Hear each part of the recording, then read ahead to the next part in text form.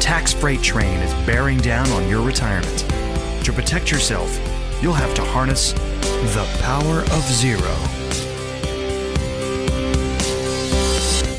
Hi there, and welcome to the Power of Zero show. I'm your host, David McKnight, best-selling author of The Power of Zero, Look Before You LERP, The Volatility Shield, and most recently, Tax-Free Income for Life. All of those can be bought in single copies on Amazon or wherever you buy fine books, or in bulk. You can mix and match and combine discounts at davidmcknightbooks.com. If you have yet to do so, you can also check out my YouTube channel, simply David McKnight YouTube channel, where many of these episodes are now being broadcast on video. And you'll be able to see different video resources, visual aids that'll help you understand better and contextualize everything that we're talking about during these podcasts. If you're looking for someone to help you navigate all of the barriers that stand between you and the 0% tax bracket, head over to davidmcknight.com. We'll hook you up with a member of our elite Power of Zero advisor group in your area, someone who's been trained, qualified, vetted personally by me. And if you're an advisor who wants to transition to this type of practice and adopt the Power of Zero worldview, you can head over to powerofzero.com. Today is the first part of the interview that I conducted with Van Mueller. Now, Van Mueller is a financial advisor out of Milwaukee. I've known him for a lot of years because I used to live in Milwaukee. In fact, I lived in Milwaukee for 15 years, so I got to know Van very well. Van is also someone who does a lot of speaking engagements like me in a non-COVID reality. He does about 100 speaking engagements per year. And he also has a newsletter that's subscribed to by, something on the order of 100,000 financial advisors all across the nation. So his specialty is helping us understand the fiscal condition of the country, not just as it relates to the national debt and the spending issues, but a lot of the other economical issues that confront us in a rather glaring way over the course of the next 20 years. Sit back, relax, enjoy the first half of my interview with Van Mueller. Van Mueller, welcome to the Power of Zero show. Nice to be with you. I miss you here in Mequon when you're here in the States. Hoping everybody's safe where you're at. Yes, we fellow cheeseheads need to stick together, and I miss our frequent lunches at the Chancery there in Mequon. So the next time I'm in town, we'll have to revisit that and reminisce about old times. That'll be awesome. So I've been reading your most recent newsletter, and I want you to tell people before we're done here today, particularly financial advisors, how they can get a hold of your newsletter. But I was reading your most recent newsletter, and you started off by talking about this stealth tax, inflation. And you're telling people that they should really be worried about it because why don't you tell me why our members of the general public should really be focusing on inflation and how to combat inflation and what's driving inflation? As David, I'm an aficionado of the Power of Zero. I think that information is absolutely vital that Americans have access to and understand how to take advantage of that information that you're sharing with them. But what has ended up happening is the government has gone to such ridiculous extent of spending more than what they have that you're not going to believe what I'm about to tell you. By 2029, the government will literally have to print the entire budget of the United States. And so let me make it easy to understand the stealth tax. I'm not crazy about using the word inflation because I don't think a lot of people really understand it. So let me very quickly share with you why it's so important for us to pay attention. And if you have children or grandchildren, you should be absolutely worried about it. Here's the thing. In the year 2000, the population of the United States was 300 million people, and the M2 money supply, which is a good barometer of inflationary statistics for our country, said that there was $4.9 trillion of money in circulation in the economy. According to the USDebtClock.org, which gathers its information from the Federal Reserve itself so you can verify the information at federalreserve.gov, it shows that in the year 2021, right now, The population has increased to 330 million, a 10% increase, but the M2 money supply increased to 19.4 trillion, which is a 350% increase. By 2025, they expect the M2 money supply to increase to almost 45 trillion, which means in the next 4 years, they'll print $20 trillion of money. And here's the punchline. By 2029, they are expecting that the M2 money supply for our country will be 122 trillion from our current 19.4 trillion. And what that does, a better way to explain it when I'm talking to customers, when I'm talking to everybody, is doesn't that reduce the purchasing power of our money? And isn't that an additional tax put upon us over and above the income tax, property tax, sales tax, all the other taxes that we pay? And so it makes it even more vitally important. I know this sounds weird how I'm going to come back to this, but if you can figure out a way to reduce or eliminate your income tax liability, you are offsetting some of the damage of this reduced purchasing power. And the methodologies that are used by really good advisors also use pennies to buy dollars or leveraging, and that leveraging can also be used to offset this coming stealth tax that is approaching us. And so it's vital that we get in front of people and tell them not only are they going to essentially increase your income tax, they're going to dramatically increase your stealth tax by reducing the purchasing power of your money. Yes, this has really concerned me, particularly with the advent of what was known as modern monetary theory. I talk about it quite often. And Stephanie Kelton, who's a professor who recently wrote a book called The Deficit Myth, she and I actually have the same literary agent, but she wrote a book that a lot of people are taking a look at called The Deficit Myth, which basically says the federal government has an infinity bucket and they don't operate by the same rules as American households who have a finite amount of money that flows through their budget. The federal budget has an infinite source of money because they can just keep printing money. And I think what you've explained here is that they not only have done that in the past or doing it now, but they plan to do that in the future, along with a dramatic rise in taxes over time. So scary, definitely scary stuff. And I think it accents the need for us to continue to grow and compound our money over time, not to just go into stall mode once we get to retirement. Now, another thing you mentioned in your newsletter is the importance of paying attention to what's on a website called truthandaccounting.org.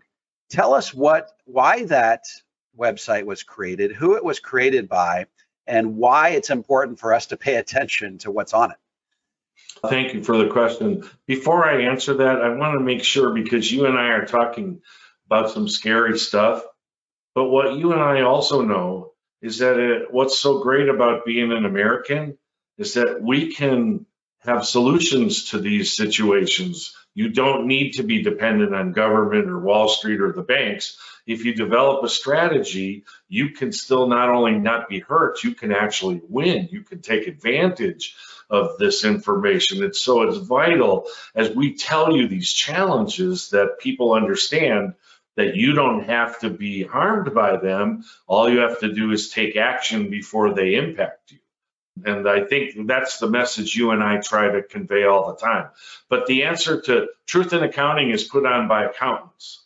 And what it does is it tells you the financial state of our federal government, the financial state of the 50 states, and the financial state of the 75 largest cities in the United States.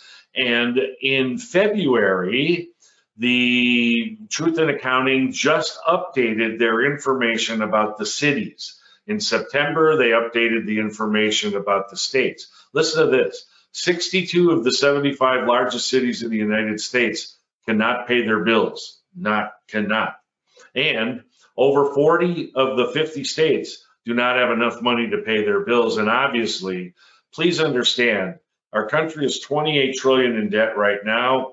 We'll be 48 trillion in debt by 2025, and we'll be about 87 trillion in debt by 2029. We're never paying any of this back. So we're going to have to deal with a new financial world that requires some strategies that allow you to not be hurt by this ridiculousness of government. So the way I use truth in accounting is I talk to customers and I say, now, here's the thing. Can states and cities print money? And the answer is no. And so the only way that they can pay their bills is they either have to increase your taxes, they have to lower your benefits, or they have to borrow more money, or a combination of all of those things. And pretty sure it's going to be a combination of all of those things. And then here's the killer question. Do you think that'll be enough? And the answer is most of the time, no, it won't even be close. And I say, you're exactly right. So what are they going to do? They're going to go to the federal government and ask for a bailout. And there's precedents. We bailed out New York City. We bailed out Detroit. We bailed out Chrysler. We bailed out the General Motors, long-term capital. In 1998, we bailed out. So we've been bailing out companies and industries for quite a long time. And we're not going to let all these people go without their benefits. So all of these Congress people are going to ask for a bailout, and the government's going to give it to them because they're not going to let anybody go without their benefits. So even if you get your benefits, this is the fun part.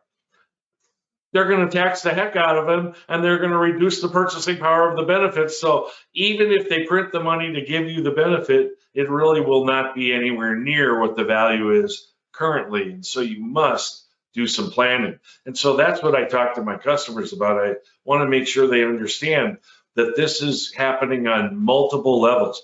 Two quick things, if I can throw them in here, and then I'll let you ask another question.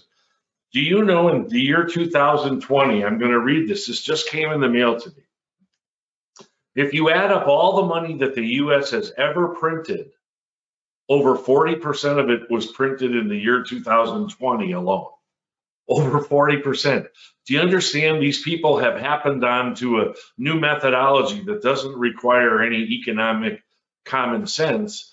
They now have an unlimited printing machine that they're going to print regardless of what damage it does to you, your children, and your grandchildren going forward. It's ridiculous planning. It's ridiculous policy for our government, and we need to do planning to offset. Yeah, I was first introduced to truthinaccounting.org from actually Dr. Kotlikoff on the movie in which you starred, by the way, Power Zero, the tax train is coming. And one of the things that he mentioned that is borne out on truthinaccounting.org is we tell the world that we have $28 trillion of national debt, but that doesn't include any of the off-the-book transfers, any of the off-the-books obligations. When you talk about everything that we promised to pay for Social Security, Medicare, Medicaid, you add that all up and say, how much should we have to have sitting in a bank account today earning treasury rates to be able to deliver on all those promises? Our national debt is much closer to, as of last year, it was about 240 trillion. I'm sure it's much higher this year. And truthinaccounting.org, I think, is an important website for people to pay attention to because it tells you how the rest of the developed nations in the world conduct their balance sheets. And we're the only developed country in the world that doesn't include those obligations on our balance sheet. So it lulls us into this false sense of security that things are really going well when the reality is they're going about 10 times worse than we're telling everybody. Another thing in your newsletter I thought was very poignant. You talked about a scenario where you talk with grandmas and grandpas and you ask them if their children and grandchildren inherit money, will they spread the tax obligation on that out over the 10 years that the Secure Retirement Act allows them to pay tax on it? Or will they realize it as income all at once? In other words, once they get their hands on that money, are they likely to spend it right away? And what responses have you gotten as you've asked that question? I'm still an insurance and financial professional, and I still run many appointments every year. And I would say almost to the tune of 100%, I'm told that the people will take the money immediately. They would rather get their hands on the money now, even if they have to pay taxes, because it helps them take care of certain situations that the children are already in, or they feel they can do a better job if they have it all at once. instead of getting it over a 10-year period. And they actually think that they can make back the taxes that they're going to have to pay. And in most of the cases, they end up spending it, or they end up not investing it well enough to do what they were hoping to do. And so what I say to the parents is, what if while you were alive, you could eliminate the income tax liability on this money on behalf of your children, and you didn't have to give up control of the money first. And second of all, if you do the strategy correctly, you could actually have somebody else pay all the taxes that it'll cost you to get the money out, get rid of the income taxes, and transfer it on to your family. So I tell them, if you'll laugh with me, I say, do you have any idea how brilliant you are? You figured out a way to get all your money out of your IRA or your 401k or your 403b or your 457 plan, and you didn't have to pay 1 cent of the income taxes out of your own pocket. Could you be any more brilliant if you tried? And they go, no, this is all you, Van. I say, no, if you didn't have the money, there isn't anything I would be able to do. What you did is, because you were so successful, you painted a gigantic target on your back for an entity that really desperately needs revenue to take care of a whole bunch of people who weren't willing to do what you were willing to do. Yeah, so this is huge. I've never actually had anybody tell me that they've had discussions with grandmas and grandpas about how this is going to go, because remember, for our listeners, the IRS allows you to take that money at any interval over a 10-year period. You can take it year by year, you can take it all at the end, you can take it all at the beginning. And of course, if you take it at the beginning all in 1 year, it all flows into your tax cylinder and lands right on top of all your other income. You're at the apex of your earning years at a period in time when tax rates could potentially be much higher than they are today. And then you're going to end up giving up 50% of that IRA or 401k or 403b or 457 to the IRS. So your children end up getting less of that money. So it may make a lot more sense to pay tax at the grandma and grandpa's historically low tax rates, get it repositioned at tax-free by way of a life insurance retirement plan, Roth IRA, so on and so forth. That was very telling. I perked up when I saw that conversation. Very interesting. We knew we were on a bad fiscal trajectory prior to COVID-19. Okay, things were, when you look at the trajectory of the debt, the fiscal solvency of Social Security, Medicare, Medicaid, it was already pretty dire. What is the net effect? Where are we sitting now that COVID-19 ravaged our nation for a full year and there's no real end in sight? How did COVID-19 change everything? That's a wonderful question. And to be honest, I don't think anybody knows the true answer yet. I read 14 newspapers every day because I'm an information junkie. And in the New York Times this morning, they showed that since the beginning of this, 470,000 Americans have died due to COVID-19, and there's some argument that it might be actually even higher than that number, and that they're waiting to see what's going to happen after Super Bowl weekend and what's going to happen with all these additional variants that are coming into our country. That toll could go up to 600, maybe even 700,000 people. We don't know how that's going to impact the earnings of insurance companies yet. This morning, they came out with another jobs report that said another 793,000 people applied for unemployment, which means now, listen to me carefully, 49% of all the workers in the United States have filed for unemployment since COVID-19 began. Many industries will never recover. The ones that do recover will operate under a different circumstance. And the real harm that I think has happened is that there were many jobs that were available to people that did not have great skills, other than they were charming, or they knew how to make you have a great time at dinner, or they served you a great drink or whatever. And those people were able to make anywhere between $50,000 to $150,000 a year. And they didn't have any other skills other than helping people have a great time. And all those jobs are decimated. And so we really don't know to this point how that's going to impact our economy going forward. There's a site I would like to send everybody to. It's called Wage Statistics for 2016. You have to type it in that way because I don't know why, but that's the way the internet works. And when you get there, you update it to the latest year, which is 2019. Listen to this, David. You won't believe it. There are 166,000 Americans in 2019 who made over $1 million, 166,000. And if we tax every one of them at 100%, we would only collect $408 billion of tax revenue. Now listen to this. There was 169 million people who paid Social Security, and listen to this, 18 million of them made more than 100,000. So that means everybody else made less than 100,000. So if you tax all of them at 100%, plus all the people that make over $1 million at 100%, we only pick up $3.7 trillion of revenue, and the government's budget this year is over $6.5 trillion.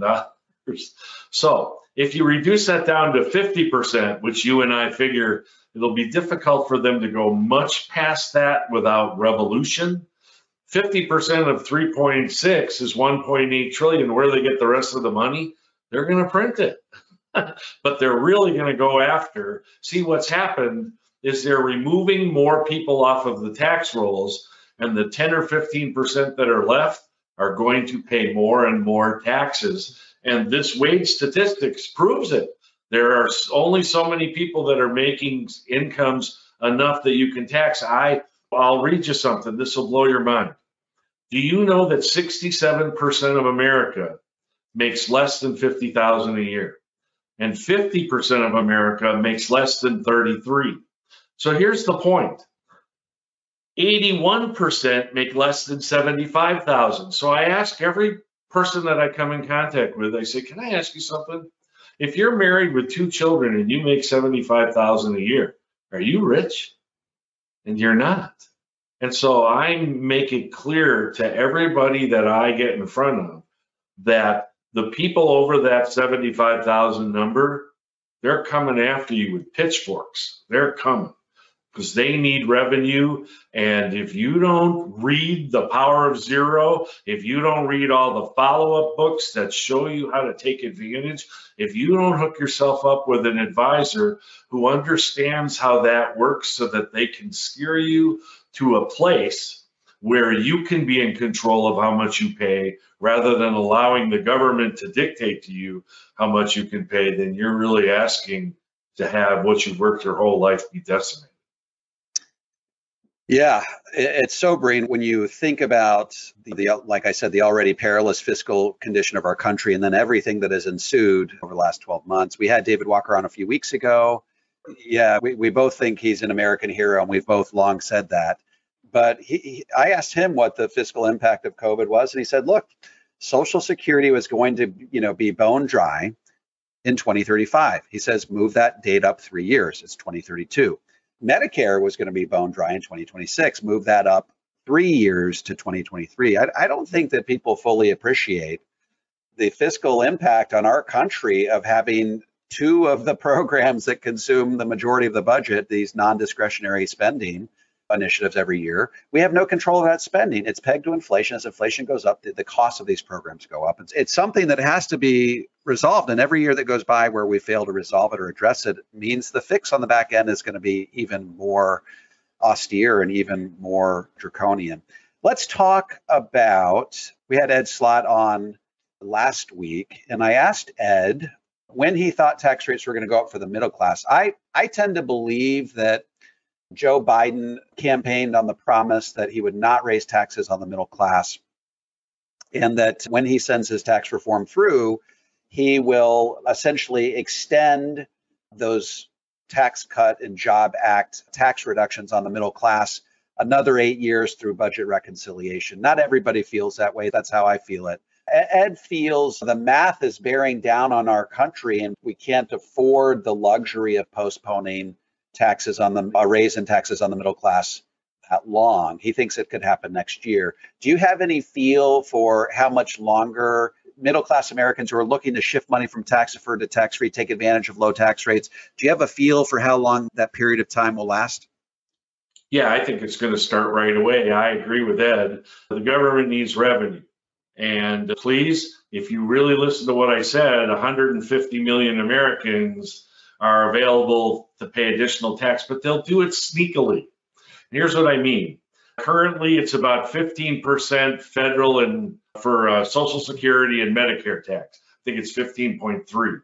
I think they're going to raise that to 18 or 19, somewhere around in there, so that they have additional revenue coming in to take care of those things, because they have a serious math problem. Over the next 25 years to 2045, they have 140 million Americans turning 65. So they're going to have to come up with some money to pay these people, or they're going to go on the warpath. That's the math of it. But the second thing that they're already doing is the stealth tax.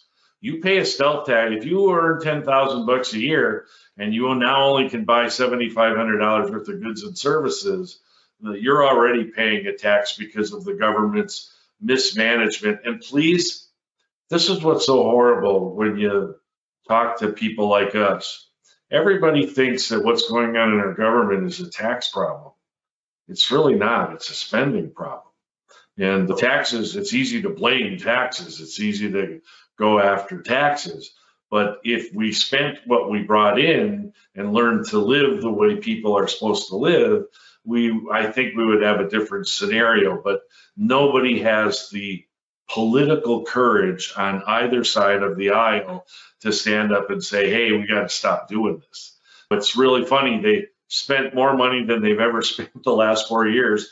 And now we have a new administration in, and now that party has become fiscal hawks again. Oh, no, we can't spend. They can say all of that. Do you know why they can say that, David? Because they can't do anything about it. They don't have the votes anymore. So they can play high and mighty. Oh, we can't do this, but everybody's going to pay in our country. Okay, folks, as you can see, Van Mueller is intimately acquainted with all of the ins and outs of the fiscal condition of our country and the challenges that we face. Recognize that notwithstanding all these challenges, there are things that we can do starting right now to help insulate and protect ourselves from what some predict are going to be fiscal calamities coming down the pike. I don't want to sensationalize any of these things. I want to approach them in a very sober and realistic way. There are things that we can do starting right now to help insulate it and protect us from the impact of these financial issues that are coming down the pike. Once again, if you are looking for someone to help you navigate all of this, head over to davidmcknight.com. We can hook you up with a member of our elite POZ advisor group. And if you're a financial advisor who wants to learn more, head over to powerofzero.com. Don't forget to check out our YouTube channel, David McKnight, simply David McKnight, where you can see a lot of these interviews, the live video interviews that we have done with these interviewees for our podcast. And I would also appreciate a follow on Twitter at McKnight & Co, at McKnight & Co. Thanks for attending. Thanks for taking time out of your busy schedule. And we look forward to chatting with you same time next week.